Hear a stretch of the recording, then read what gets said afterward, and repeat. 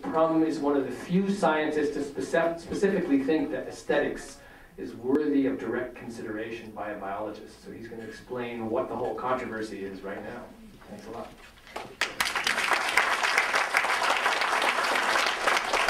Well, first of all, thanks so much for the invitation, David, and exciting to be in this cabinet and to talk a little bit about the wonder cabinets of the birds, as we saw in all those bowerbirds.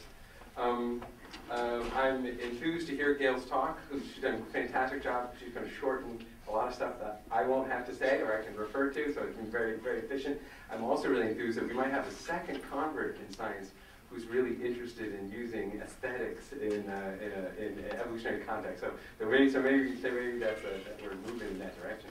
I'm an ornithologist with a long-term interest in the evolution of courtship display, and in my own research has been a wild ride. I find that over many years now, spending a lot of time in the jungles, plenty of time at electron microscopes, studying the beauty of birds at many levels, that I have been developing new thoughts in this area and really resonating with some very old thoughts, original thoughts on sexual selection. So I'm going to try to introduce some of those today. Gail did an excellent job of starting off with the conundrum that faced this guy, Charles Darwin. He looks worried in that photo, and I think that's the feeling he got after he looked at a peacock feather, the sickness.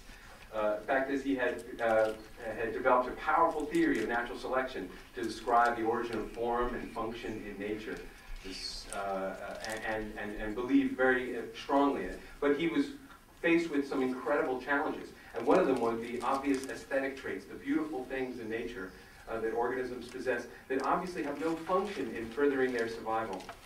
Like this courtship display of the Wayne's Parodia, a bird of paradise from New Guinea, filmed by one of my students at Scholes. Rather than merely sit on his laurels, the aging, older Darwin spent years in development of a new theory, and as he perceived, an independent hypothesis for another mechanism for the evolution of form, function, and design in nature, which he called sexual selection. And so, of course, sexual selection has two parts: the competition within one sex for control over access to the others, usually male-male competition, and mate choice, and usually, though not entirely, found within females. So we can have situations with mutual mate choice, or where indeed males are choosing among ornamented females. But it's mate choice, or the enactment of mating preferences, that Darwin hypothesized lead to the evolution of ornament in organisms. And Gail's doing a very good job of outlining that. What I want to emphasize is that Darwin's original language for this was extremely aesthetic. He described mating preferences as a taste for the beautiful, or as an aesthetic faculty. He described the traits that males evolve as having the power to charm the female.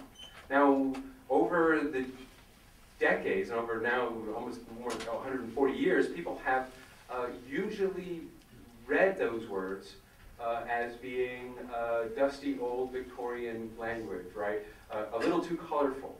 And indeed, Darwin's aesthetic enthusiasm in evolutionary biology is like the crazy aunt in the attic. We don't really talk about that. And then now we have this big bicentennial of Darwin, and I can find no particular writings that actually celebrate this aspect of Darwin's work. And it was a huge aspect of his work. He thought it was basically the final chapter of his work.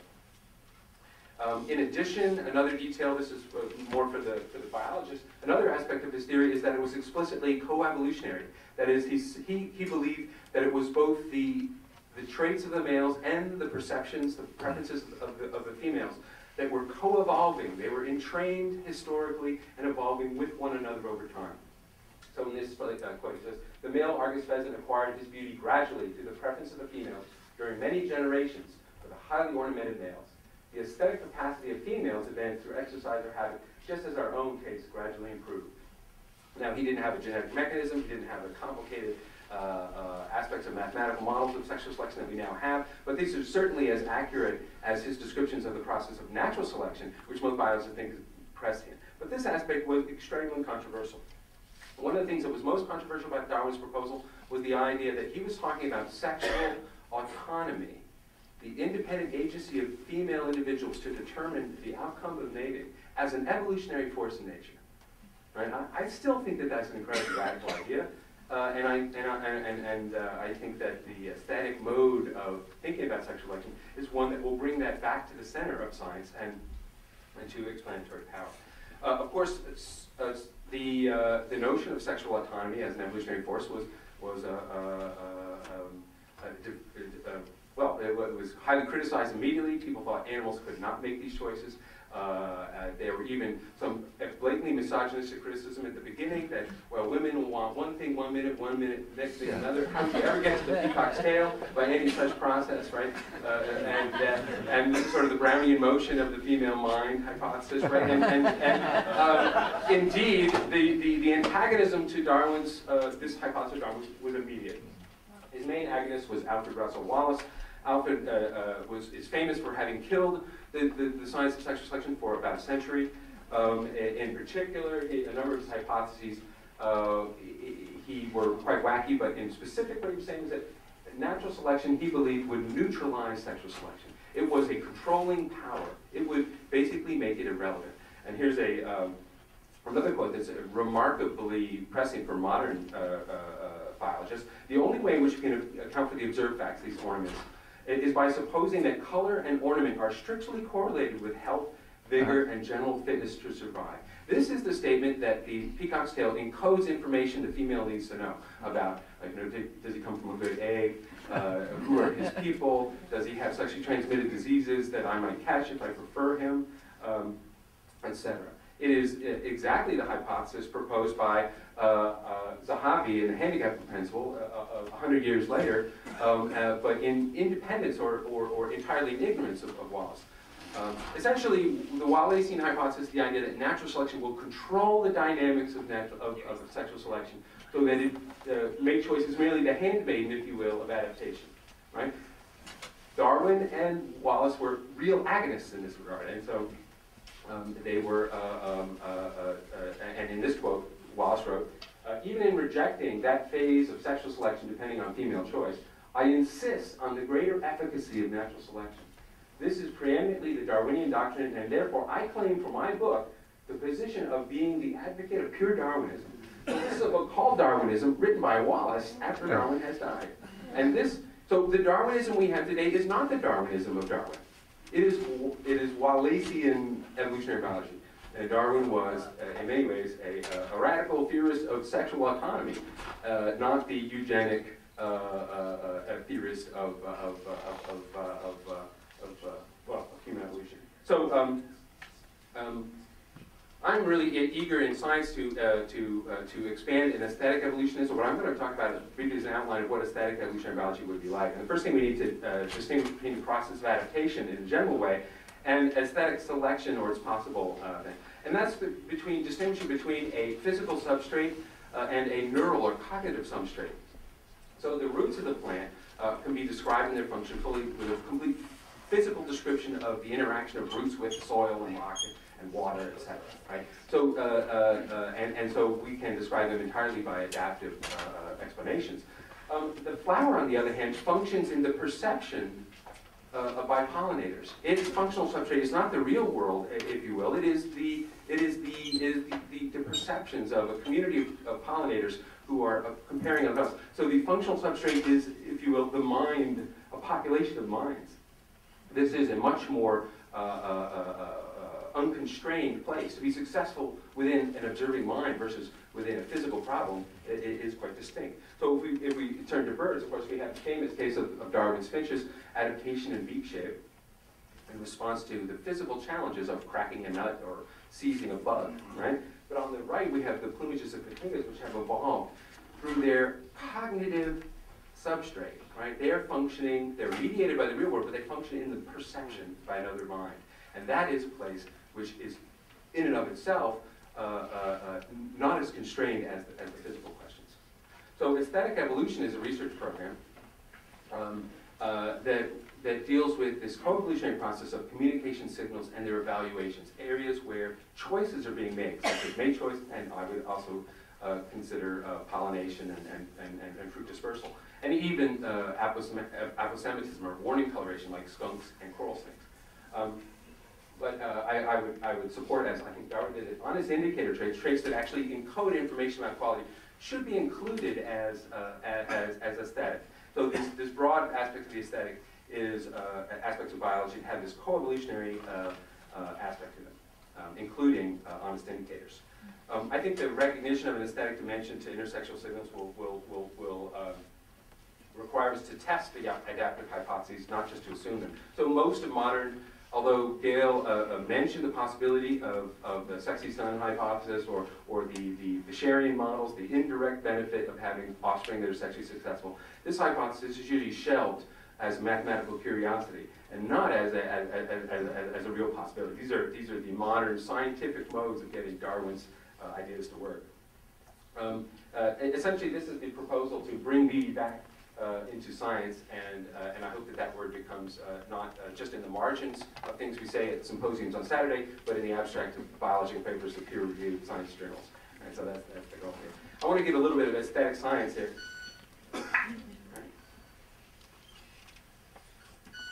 Studying aesthetic science means understanding that beauty is not only skin deep, right? Different species, as Gale showed, are evolving different standards of beauty, Darwin's words, to create new forms of communication. In this case, this is a wing sound. That pick, pick, wing, this is a club-wing manakin from northwest Ecuador, and he's producing a stridulating noise with his wings. Here it is at 500 frames per second. This is the work of Kim Bostwick, my grad student who's now at Cornell, showing that the feathers are oscillating over the back of the bird. And here what happens is that this fifth secondary on the left is bent, and it rubs against, as the feathers oscillate, the large sixth secondary on the right, which has those little ridges. So like running your finger over a comb, it goes, and for like mechanical stimulation to that feather, and it's the sixth secondary which rings, oscillates to create that sound. This is a cricket mechanism within a bird. This bird has been singing songs, or this lineage has been singing songs for tens of millions of years, and suddenly evolves an entirely new way of communicating because of the aesthetic preferences of female mates. This is another feature showing that if we look at the ulna here, this is the wing. These are the little quill knobs where the secondary feathers insert on the wing, and they are huge. This is the most bizarre ulna in aves. If you look at the cross-section at the bottom, you see these solid white. These forearm bones have been hollow since Tyrannosaurus rex, right? These are the only solid ulna, radius and ulna in all of birds, right? And they are solid because those bones need to be so solid in order to support the wing feathers that allow for that thing to come. So here is, within a single unique species, we have an aesthetic preference by females that result in a novelty that is unknown in all babies. Another aspect of our research that's aesthetic is on structural color. These blues of the Catania and the bluebird are actually structural colors. They're made by nanostructures. These are protein and air bubble nanostructures within those blue feathers. It's light scattering off of those blue feathers that create the colors. And we're actually using X-ray scattering data from Argonne labs in order to study. So we have material science support for research on aesthetics. But how do they grow them? In order to make this blue color, those little air channels have to be just the right size and shape in order to make it. If it's approximately 5 or 10 millionths of an inch different in size, you get a different color, and you are either not preferred, leave no mates or leave no offspring, or you're the best new thing in town and the whole species evolves in that direction, right? This process of the evolution of different norms of beauty is extremely dynamic. But now we have an engineering problem. How do they grow this stuff? Well, recently we're studying the role of phase separation. On the left, we have a physical model of the unmixing of two materials. Imagine oil and vinegar unmixing, going from a completely mixed state to an unmixed state. They go through a physical process of separation called phase separation, producing a shape which is increasing in size scale, getting coarser and coarser, but keeping the same general shape. So in order to make a blue feather, we believe that the protein of these feather cells is separating from the cytoplasm, polymerizing, and going through this process. So birds have evolved to co-opt this soft condensed matter physics in order to create these nanostructures. They are self-assembled by phase separation. Interestingly, the other kind of phase separation that there is the separation of bubbles in beer, and bubbles in beer are notably round.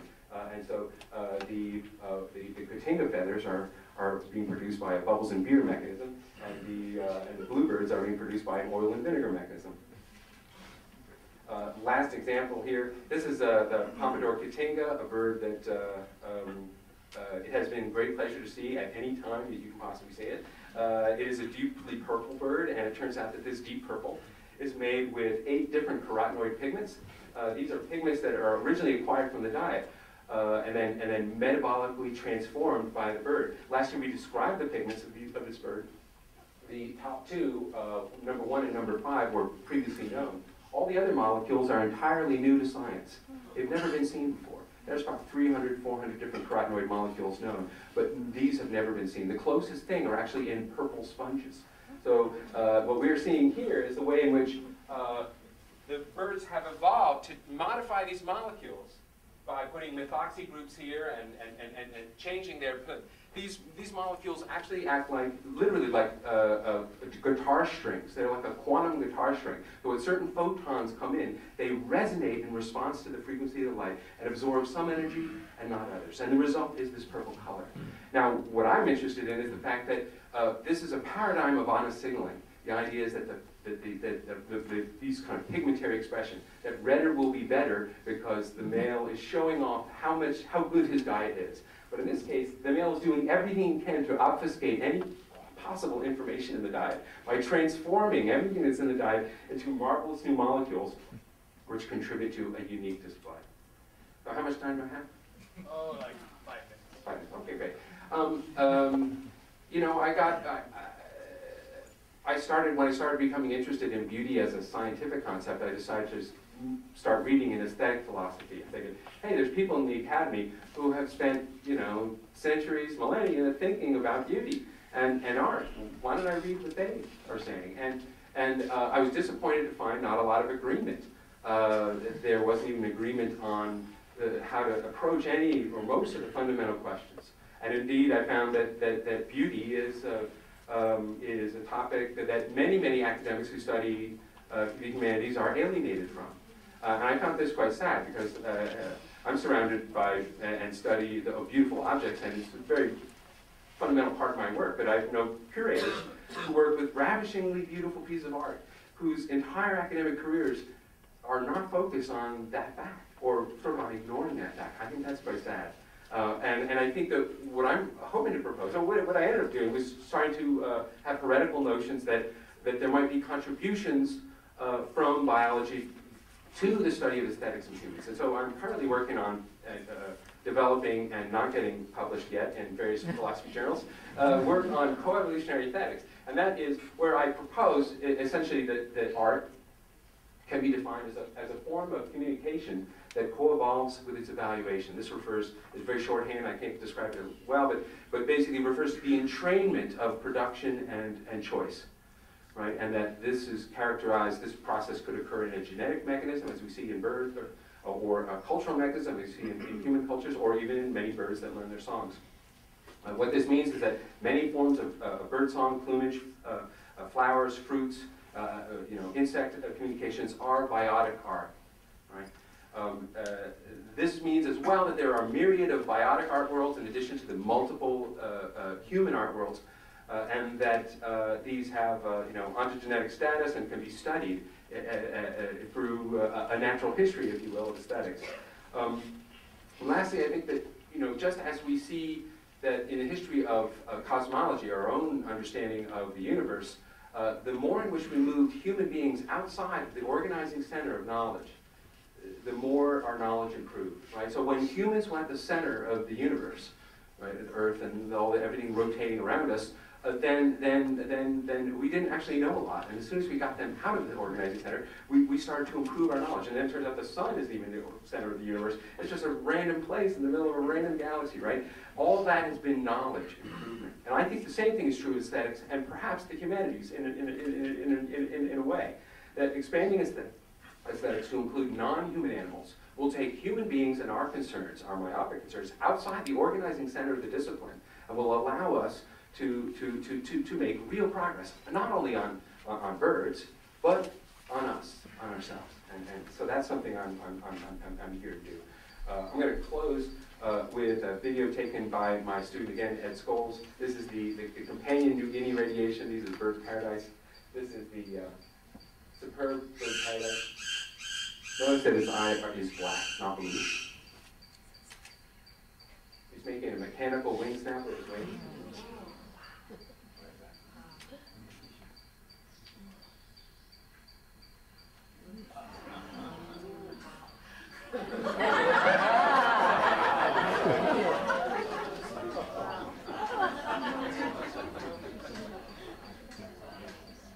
So here we have the same thing that Gail noted,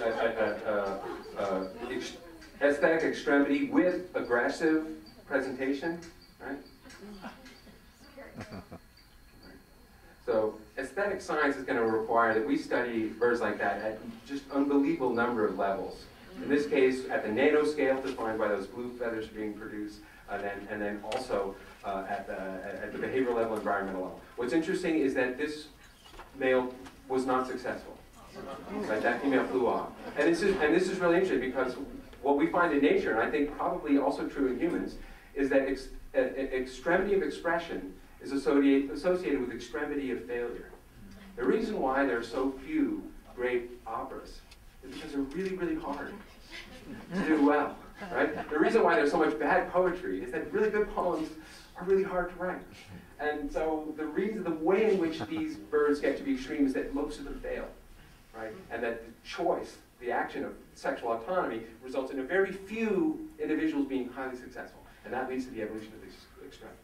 Thanks very much.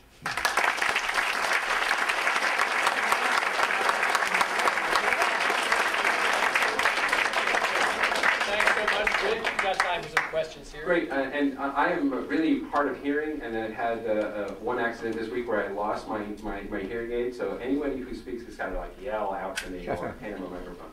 Yes, ma'am. I'm really interested in your idea about the aesthetic within the bird displays and the aesthetic of art. And there's a lot about how art works for us in terms of how our eyes move around painting, for example. Like if the eye hangs up in some place, it doesn't keep moving, that's not satisfactory. If there's too universal a look around the painting and nowhere focuses, that's not satisfying. So just Gail's following the eye would be interesting to compare, with what we sort of think generally of being good paintings. Certainly, I think that there's a layer, an important layer of cognitive science here. Most of that's been applied as a constraint, like people find this attractive because we're attracted to symmetry. I think that mostly is not very explanatory in terms of describing the diversity of art. But these sorts of things are another layer that's going to be very interesting. Yes? I thank you very much. Louder, please, yeah.